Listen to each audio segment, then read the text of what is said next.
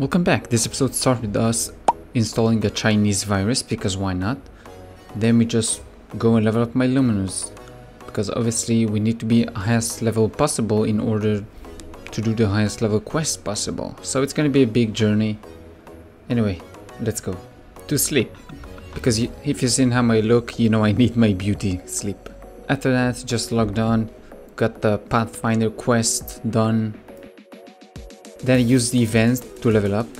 It's a great event. You get crazy EXP, like at around level 200. The higher you go, obviously the less you get from it. And I didn't have any potions, so I had to use some random potions I had in my inventory. But it was fine. I was there until level 204. And as you know me, I'm not a quitter, so I went and did Monster Park because why not? I needed to level up. And obviously, as I'm a quitter, I left at level 205. Then it was back to Luminous to level it up, and as you ordered, I did Monster Park 7 times. I didn't know it only cost 3.5 million. Then I went and actually did the Arcane River quest as usual, you know, the daily stuff. You just go kill decreasing amounts. I didn't even know that the more you open up, the less you have to do. Meaning the more islands you have opened up, you have to do less and less and less, down to only 200 for each island. Obviously the higher islands you can't just yet have, like so it's like 600, 400, then you have 200, 200, 200. I don't know if the more I unlock, then the Esfera is gonna go down to 400, then 200. I guess we'll find this out. After that we did a quick and very short stream, you know, don't need to go overboard. After that it was back to farming because you need to level up. Again, same thing about quests and stuff like that. So I just farmed like crazy. I don't really care about farming, so just in front of your eyes, boom. Psst. Hey you. Hey. It's me. You guessed it, it was time for some food. So I obviously made my favorite dish, the salmon fish, using wine and some good stuff. And I have some comment in my previous video which said not to use the cutting board, so this one is for you, just so you can enjoy and appreciate.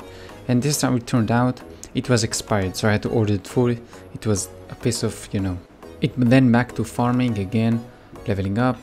It's quite a decent map for Luminous. You can just basically go right and left, but then you sometimes have to go up and down just to clear the other crap. Then we were past midnight, so we can actually go again and do Monster Park the same day. So we get the Monster Park in the afternoon and then Monster Park at midnight for more EXP closeness, I should say.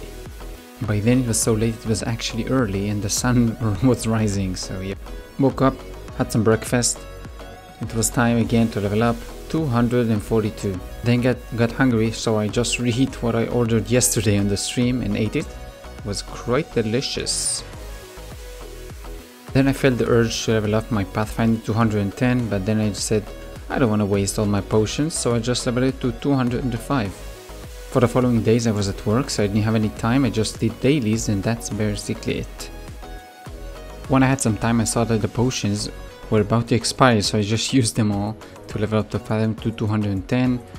I then did the same basically to all my characters, just wanted to level them up to the basic Link skill levels. So I leveled the Phantom, as you can see, in the Druids, then Birds as usual, and we ended up at level 121. I then made a Kali, and I have to say, choosing the name was a nightmare. I didn't know what to say. I just started just typing random stuff until I actually got it. And I'm gonna save the whole, oh look, I went to the same places all over again. Just, I went to fight, you know, the usual stuff. I did the event from level 10 to 100. And the moment I reached level 100, I just came here to the birds and just stayed there. Because I didn't have the teleport rock, so I didn't want to just spend time walking around, so I just stayed here until I could fight the flying skirts, and I just went here. Money was interesting to get. I just sold some random stuff I got to have just enough, and I finished at level 120.